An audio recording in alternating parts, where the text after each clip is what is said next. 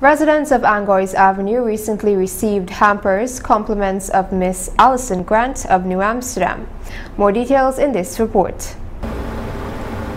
Miss Alison Grant of New Amsterdam distributed 20 food hampers on Monday last to residents within the Angoy's Avenue community.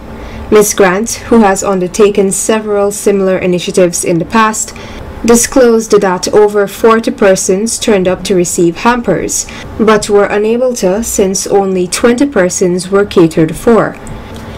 In an interview with Channel 8 News following the distribution exercise, Ms. Grant explained that it is her intention to make the public aware of the initiatives that she is currently executing and encourage them and the business community to collaborate with her to successfully execute future projects. This initiative that I've done here, it's not the first time.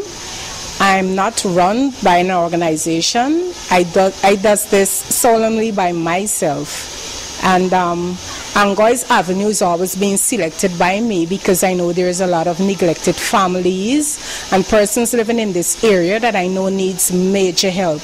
And with this gesture, the reason why I choose to inform the media, it's because I want to make it aware so that other persons can see this through me. As an example, if I'm doing this from my heart, then even businesses can get on board because I cater for 20 hampers today and approximately about 40 people came out. I didn't have for everybody, but I know the next time they're going to be on board. And mind you, this has nothing to do with politics.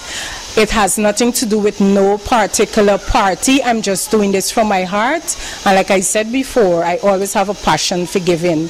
And Angoy's Avenue is always in my heart. So that is why I came out today to do this kind and good gesture so that others may see and try to follow in my footsteps.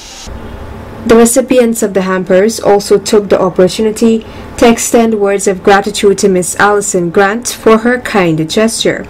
Meanwhile, persons wishing to collaborate with Miss Grant can contact her on telephone number 664-6906.